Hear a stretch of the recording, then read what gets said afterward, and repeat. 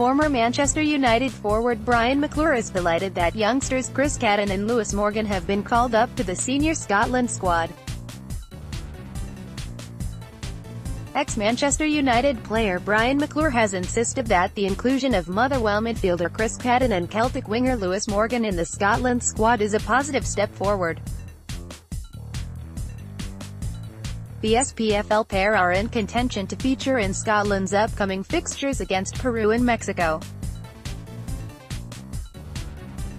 The pair have been in great form for their respective clubs, and former performance strategy head McClair is happy to see young players being called up. It does no harm for them, Cadden and Morgan, to be coming into the international setup and be involved in playing against top players because it gives you a different view, particularly the ones that are not involved in European games. To say that other countries of a similar size or even greater populations do not necessarily have national teams with players that are better than ours, McClair told reporters, part of it is they have to be playing.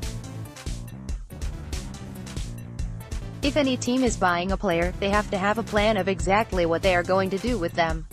And again, that's down to opportunity. If you're talking about Kieran Tierney, there was an opportunity. Celtic needed a left back.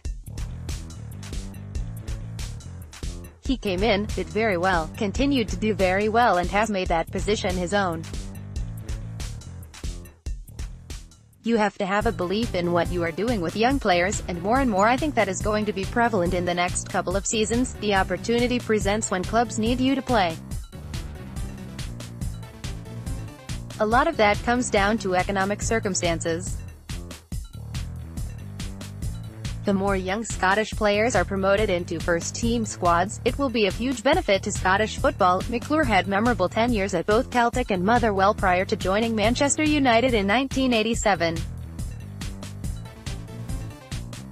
Read next. Treasures. Celtic lacked cutting-edge, greater than. Enter your email address to subscribe to SportsMole's free daily transfer newsletter. Sent twice a day during the transfer window.